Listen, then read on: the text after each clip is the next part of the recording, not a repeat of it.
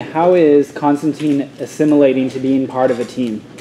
How does Constantine ever assimilate to being part of a team? You know, he's someone that, well, we all know, don't we? He's someone that doesn't work well with the team, but I think it's a necessity for him and for them as well. And I feel that he works well in this team, or better in this team than he would in kind of any other, because they're all misfits, they've all got their problems. And what's been interesting is kind of seeing the relationships develop. You know, each episode there's a little bit more of the relationships between each one of the characters kind of that's expanded even more. And what's cool is, like, for me, it's great because they're all relationships that I haven't read about, you know. What's great about Constantine is all the source materials there, so you can always get your head into that, but we're doing stuff that's that I can't get from the comics. So it's kind of creating that. So that's been like the challenge and the fun thing, and kind of, you know, working out all those different dynamics and relationships has been great. But I think he's, you know, he's got his motives why he's there, but I think he's become the crew they're growing on him. You know, all these relationships are developing, so whatever his ultimate motives are, probably going to be harder to go through with. Aside from Gary, are we going to see Constantine get any other love interests this season? Maybe.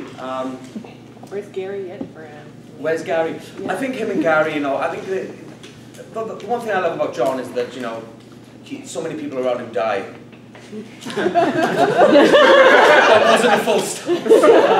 So many people around him die, and I think that there's this great thing about him that, you know, he knows that. So there's a part of him that wants to kind of protect people from him, which is sad for him. It's ultimately like a really tragic thing for him, but, you know, he kind of keeps people at arm's length. But also, you know, so I think he's kind of done that with Gary, you know, and it was a little bit of a fling, but kind of goes, yeah, he's a little green. Is it because he feels he's not deserving? Oh, in terms of his relationships, right. I think it's more to do with people will the shit will go down on them if they open up to him. He brings them into he brings them into his fray, then he's just, you know, they're in for trouble. And so there's a part of it. It's almost as if, like, the more he likes them, the less he'll get involved with them. Right. You know, if it's a one night stand, he's fine. But, you know, if it's something that's going to develop as a relationship, then it's more dangerous for them. So there is a lovely kind of protecting thing about him that he's trying to do that. But we might see something happen somewhere along the line now. We've seen through next week's episode. So can you talk a little bit about this person that Nora flashes on when she's helping Constantine, sort of where that storyline might be headed? I think I'll leave that to the surprise. Am I allowed to talk about that? I think I should leave that till.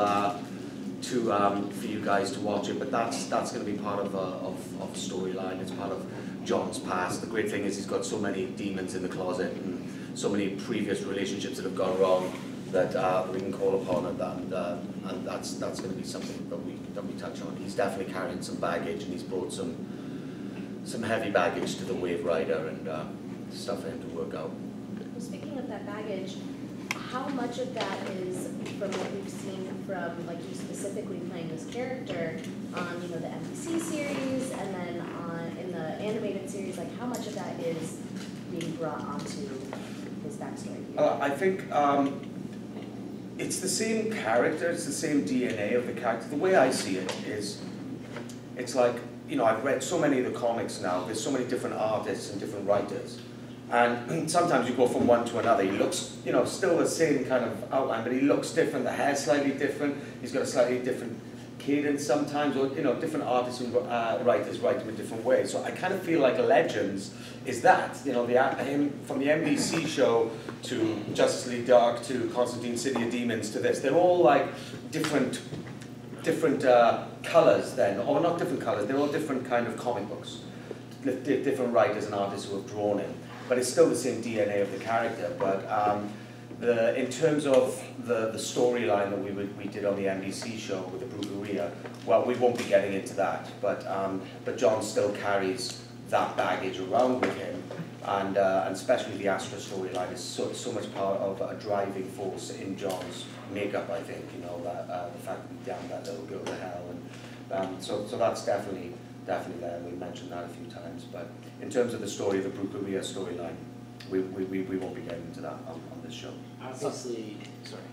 Well, I was going to say, speaking of baggage, we know that one of the reasons that Constantine joined the team in the first place is because something from his past has started to reemerge. So can you tease how that sort of develops in the coming episodes? Yeah, what's great is like what's great about being on an ensemble show is the fact that, you know, it's not just Constantine, right? So it's like there's got to be all these other storylines, character development and stuff like that, but it's in the background, it's lingering. Why is he here? What's going on? What's following him? What's after him? And that's a slow burn throughout the whole season, which is great. And I think we do really see a kind of development in John on this show that we maybe didn't get to see so much in the NBC show because we didn't finish it, right? Well, we got to the cliffhanger, we weren't able to kind of really do the arc that the writers wanted to do, and I think that on this show we're really going to see a kind of a nice arc for him. So that's great for me to play a full arc on a season. Do you know what I mean? It's rather than getting cut short and not being able to kind of write it to the end. But